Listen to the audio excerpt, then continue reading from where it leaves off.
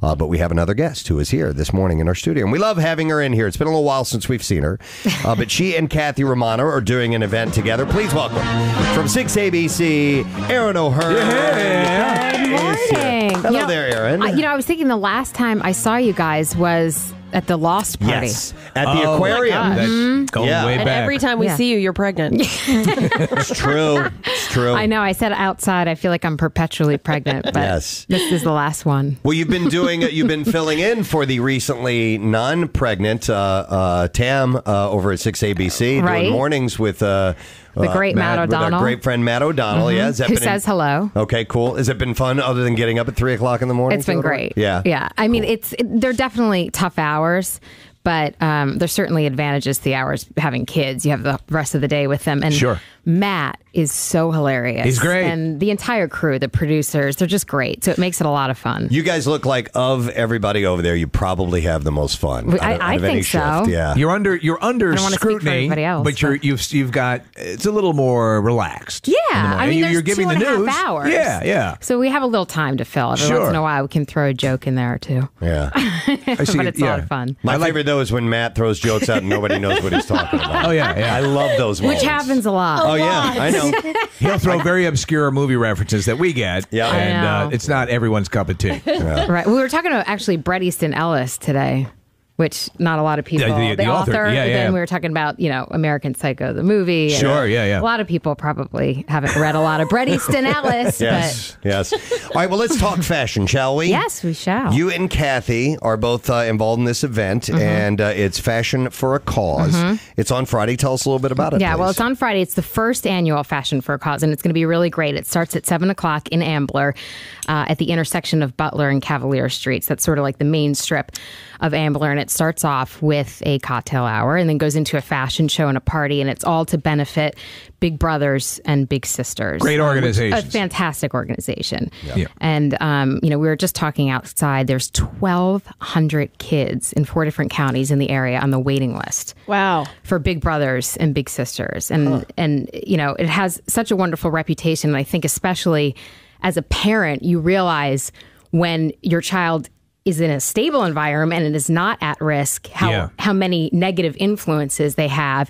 And so for these at-risk youth, I mean, it's just so important that they have these mentors. Somebody to look up to, someone Somebody to to give look them up to. guidance, and to show them there's a different way than a way they might, Right. because of their circumstances, end up in. Absolutely. Somebody to confide in and someone who they believe is listening to them. Because I think that's a huge problem. Kids just don't think anyone's listening. So it's a great organization. And the businesses, there's 21 businesses in the Ambler area who are contributing to the event. This was sort of the idea of the staff of Gravity Hair Salon, which Kathy and I both go there.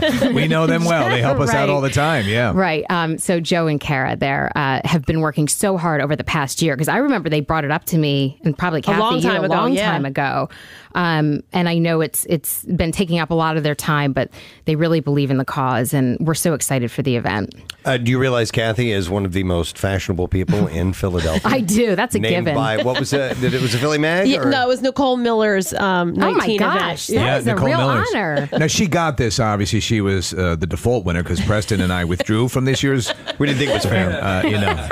And so Kathy won. Well, that was silly. You guys should have stayed in the running. I know, but I mean, it is disappointing. Over and over. You gotta over and over. share the riches. Honestly, right? Erin, you run out of things to say at the podium. So they pass a few on to me. Yeah. Hey, Kathy, I see a few familiar names of models that are going to be there. Yeah, Angela. From our calendar, Yeah, yeah. from our calendar. Julie Dornbos. Yeah, Julie Dornbos, Susie Selleck. Yeah. And I don't think, I'm not sure if Alicia is modeling or not, but Alicia from one of our other calendars will also be there. Yeah. And she works at Gravity. Yeah. Yeah, are you guys, you're hosting the event? Yeah, so Erin and I are going to host the fashion show. Okay. And there's, the store is... Free Shop. Free Shop. Yes. Which has great clothes. The Free Shop right down the street, they've dressed all of the girls, so they'll be walking down the runway, and Erin and I will be describing what they're wearing. Okay, so you say Angela's wearing a lovely ensemble right. from, She okay. can go anywhere in this light frilly frock. Right, okay. Yeah, Have you it's ever gonna be a done lot that of before, fun. Erin? Have you ever hosted a fashion show? Not a fashion show. This is a first, so we'll see how it goes. In many I might ways- leave it up to the music to keep things flowing for the fashion show. It's very but- similar to a rodeo. Yeah. So The chute opens up, they come out. Well, that's how we're approaching it. Yeah, rodeo style. Yeah, Have either of you ever actually walked down the runway and had been in a fashion show? Guess before? what? When I was a freshman in high school, I remember doing it. I don't think I've done it since. And I'm not going to waddle down being almost 7 months pregnant. Yeah, and I have not, which is why I suggested that we host it. Okay, that was your suggestion. Yes. I did something. There was a fashion show right here on City Line. They had the businesses here. Yeah. And it was I remember that, yeah. It was Karen Rogers and who else was there? They were dressed to the nines. I look like the simple cousin in from the mountains, standing next to them, and I'm like, oh, this is not my element. Wait, and you were in the fashion show? I was standing up judging, which is as obscene a thing as possible. It's like Stevie Wonder serving as a judge for an art contest. Right.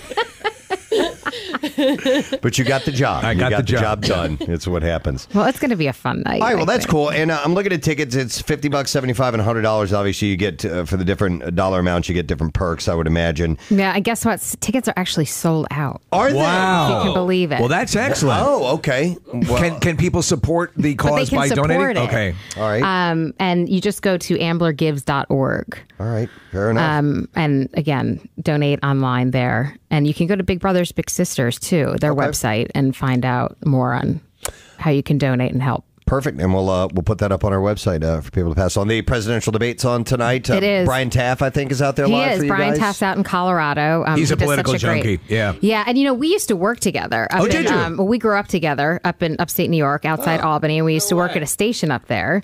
And he hosted a political show there. And so he's great. It was totally Taft.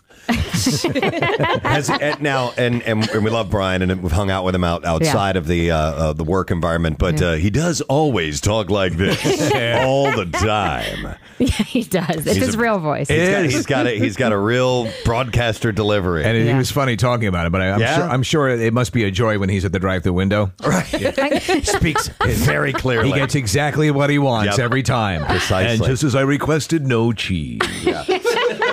Oh, there he is. So, Erin, let me ask you now. Yeah. After you have your next baby, you gonna be coming back to ABC? Yeah, I'd love you were to. away for a while. I did. I took a little break with the kids, which was great. And of course, I really miss the family over at 6ABC, and they've been fantastic. And I really have enjoyed being back, and You're great. You're great on the show. Oh, thank it's you. great to see you back. I mean, I know it's daunting to do the family stuff as well, but you can get rid of those guys. Hey, real quick, and we haven't had a chance to talk about it yet, and we might a little bit later on. But did you see the video of the anchor who was a little bit overweight? I did. We covered that story this morning. Yep. What do you think about that? I mean, good for her. I think that. I was surprised that they devoted 4 minutes of the newscast So to are we. it. I think that... For those who may not know, we didn't cover it yet, but a woman who received an email from someone saying that she, as a public figure, is setting a bad example by being overweight and being on camera. And she took 4 minutes to address this guy's email, and very intelligently and very well done. I mean, it wasn't like her going off on a hissy fit or anything like that. No. And I think she brought up the larger point of... bullying, and that people hide behind things like Facebook and email because it's anonymous, and so people feel that they can say whatever they want without any consequences. Well, she pointed out as the fact that she was ready to just sort of let it go. It was her husband, I guess, who works at the same station as an anchor, was so enraged that he posted it and to show how vitriolic people can get. Right. Are there times where you, Erin, I mean, because as an anchor, or if you're reporting a story or something like that, obviously you've got to give the facts, you've got to present it, but there are times where you got to be biting at the bit going, man, I wish I could tell them what I really think about this. Yeah. It's got to be tough. No, not at all. I'm not opinionated at all, but no, I do. And I can understand that she got angry about this, but I think being part of the media, it comes with the job. Yeah. I mean, as many compliments come in, you have to expect to get, that many negative comments as well. Do you think she hurt her case by wearing a lobster bib? Stop. Dude, come on. 30 seconds in, we get a fat joke. I really thought I was going to steer clear of commenting on that, but How public do you make yourself, though, Erin? Like, are you on Facebook, and does your personal life cross over with your professional life? I think Inevitably it does, somewhat. I mean, I'm pregnant, so. Yeah. And you're talking about it on the air right now. Right. And, I posted pictures of the kids, and I do have a Facebook page. I'm probably not as religious about posting things on my Facebook page Privacy is as a good thing to have. I think so. You also want to protect your kids, Sure, too. sure. You don't want too much information out there. But I think it's nice that the viewers get to connect with you on that level and feel like they know you on a personal level, which we, certainly appreciate all the viewers and want to hear about their families too. Mm-hmm. So, you guys are great about that. You have to draw the line at some point and sort of maintain that privacy. I'm eating toast. Doesn't need to be posted, right? Yeah. Exactly. All right. Well, anyhow, we just wanted to highlight the fact that you and Kathy are both doing this Fashion for a Cause Friday, October 5th. You can't go because it's sold out. Sorry. But anyway. Sorry. But you can. What's that, Kath? No, I was wondering if there were the after party was open, but that's the ticket includes that as well. Popular event.